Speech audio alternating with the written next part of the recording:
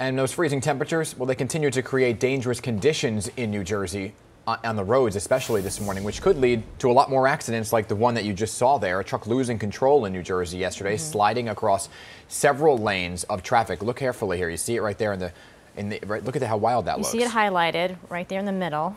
Yeah, goodness, it's coming up on it. New Jersey's Transportation Commissioner Diane Gutierrez-Scaccetti joins us now this morning with an update on the conditions across the state. Good morning. Thanks for being with us, Commissioner. Good morning. How are you? We're doing okay. You know, most of the state saw a decent amount of snowfall, or a mix of snow and ice. What are the roadways like this morning? Should folks be very concerned about that black ice? Yes. So a lot of the roads you can see blacktop, but they are slippery. We've been working through the night to make sure that the morning commute was safe. But I would go back to what Byron said and what Marissa said, which is to take your time, provide extra time for your trip if you have somewhere to be. And if you don't have to go out, I would wait a little bit, and hopefully as temperatures warm up a little bit, the roads will become a little less slick. But they will stay that way through the day. We're going to continue to work probably up until tonight.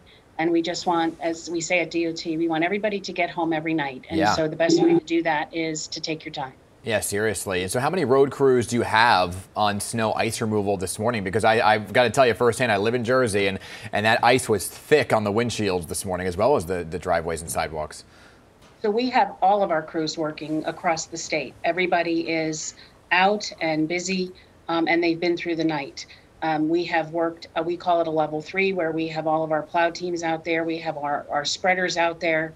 And so we're really ready to address anything. And it's about 1,500 folks. So that's our staff. And you see that's a great picture of a plow truck. Where we need plows, we have them on affixed to the front of our trucks. We can spread salt, and we'll continue to do that throughout the day on the state highway system. Let's talk about that salt for a second, because there was some concern that you guys were running out of salt. There wouldn't be enough. Right. And it's not that we're going to run out of salt. We've not had a stream of storms like this in quite some time. And so we usually get a storm, we replenish, we get everything back to normal. But these storms have been coming really, a day or two apart. And so the port has been very busy addressing not just DOT's needs, but our county and our local needs. And so it's not that there's a salt shortage, it's just demand is high to replenish. The DOT has more than enough salt. We're at 63% capacity right now. By the end of the season, we will have been replenished fully.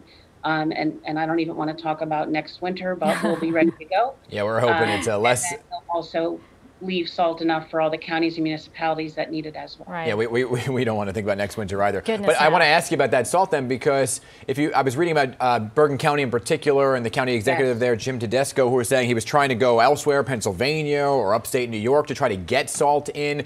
So do they know about that you have enough and that it's just going to be delivered them at a later time? Or are they just trying to go elsewhere in the meantime?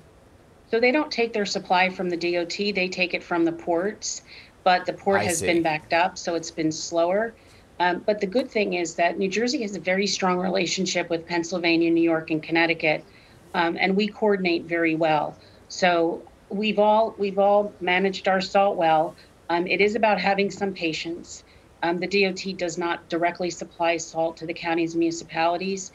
But for instance, earlier this week, I was on with one of our salt suppliers because we had not Bergen County, but we had another municipality that was very concerned they weren't going to get their order.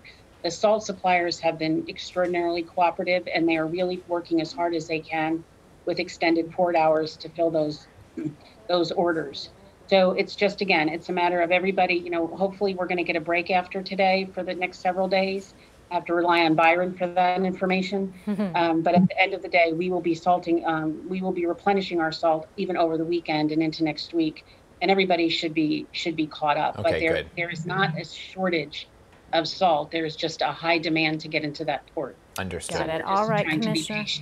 Thank you for explaining that to us. There's a lot going on, and there's more weather still to come when we get into the rest of today with some maybe freezing rain. So folks need to be careful out there. We appreciate you joining us today. Absolutely, and thank you, and be safe. Same to you.